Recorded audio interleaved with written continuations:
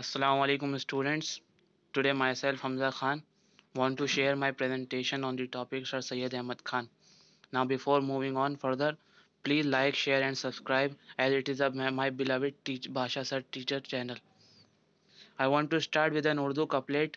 खालिस हैं तेरी कोशिशों पे भी आज भी सैयद जो चिराग तूने जलाए थे खुर्शीद हो गए. Now I want to present my topic on a very renowned personality Sir Syed Ahmad Khan. The content that I want to discuss on this presentation are the untold story of Sir Syed Ahmad Khan, Sir Syed's vision, Sir Syed's dream, Sir Syed's last message, present AMU, some places to visit in AMU, and references. Now, moving on, the first slide is the untold story of Sir Syed Ahmad Khan. The revolt of 1857 was a turning point in the life of Sir Syed. He found his uncle dead and cousin also, and his aunt died of thirst before his eyes. He succeeded in rescuing his mother only for her to die later because of privations she had experienced in the hands of British army.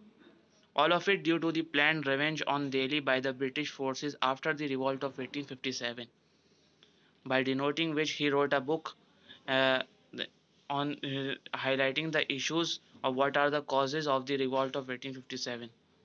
Now moving on the next slide, I want to discuss about the Sir Syed's vision. Sir Syed's vision was centered around the education and modernization for the Muslim community in India. He stressed very much on the importance of scientific education and practical training and encouraged the study of English. Sir Syed also emphasized the need for social and religious reform within the Muslim community. He embraced a more rational and enlightened approach to Islam. He called for an end to religious extremism, sectarianism, and superstition. Sir Syed was highly against the unorthodox practices that were practiced at that time. Now, moving on the next slide, I want to discuss the Sir Syed's dream regarding the institution, in which he highlighted the guidelines, which was written in 1872 and reprinted in Aligarh Institute Gazette on 5 April 1911. Sir Syed started by saying, I may appear to be dreaming and talking like Sheikh Chilli, but we aim to turn this AMAO college into a university similar to that of Oxford or Cambridge. Like the churches of Oxford and Cambridge, there will be mosques attached to each college. The college will have dispensary with a doctor and a compounder besides a Unani Hakim. It will be mandatory for boys and residents to join the congregational prayers, namaz at all 5 times. They will they will either be served foods on the table just like European style or on chowkis in the manner of Arabs. Smoking of cigarettes or hookahs or chewing of tobacco will be strictly prohibited on the grounds of university. No corporal punishment or any such punishment as is likely to injure a student's self-respect will be permissible. It will be strictly enforced that Shia and Sunni boys shall not discuss their religious differences in the college or in the boarding house. Now, on the next slide, I want to discuss about the last message that the Sir Syed Ahmad Khan left with the future generations who will become the part of the AMU. He started by saying, Oh my dear children, you have reached a particular stage, and remember one thing, that when I undertook the task, there was criticism all around against me. Abuses were hurled upon me. Life had become so difficult for me that I aged before my age. I lost my hair, my eyesight, but not my vision. My vision never dimmed. My determination never failed. I built this institution for you, and I am sure you will carry the light of this institution far and wide till the darkness disappears from all around. Now I want to discuss about some of the key factors of present AMU.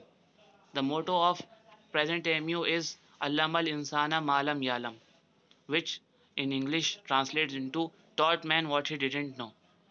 The campus area of the present AMU is 467.6 hectares of land. The courses are offered in AMU are 300 plus.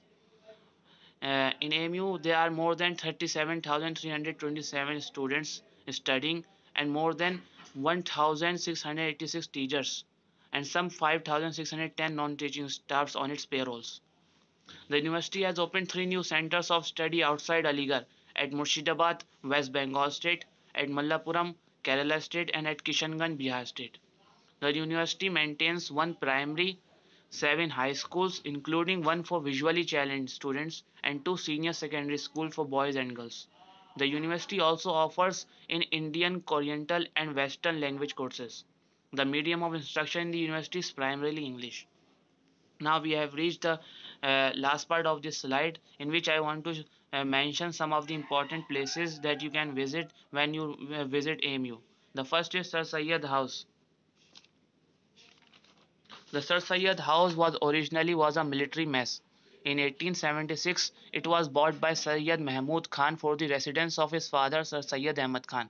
It was fully renovated in 1970, and then again it was renovated in 1974 and called Sir Syed Academy. The next place that I want to show is Maulana Azad Library.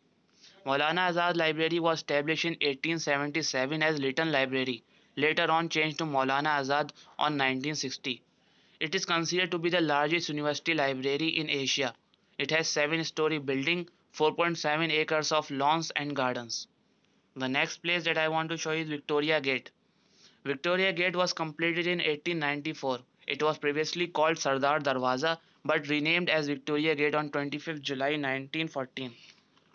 The last place that I want to mention before concluding my presentation is Centenary Gate, which was recently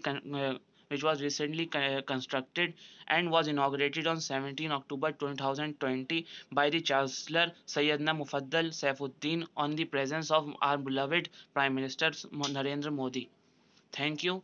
Now I want to conclude my presentation. These are my references. Thank you and have a nice day.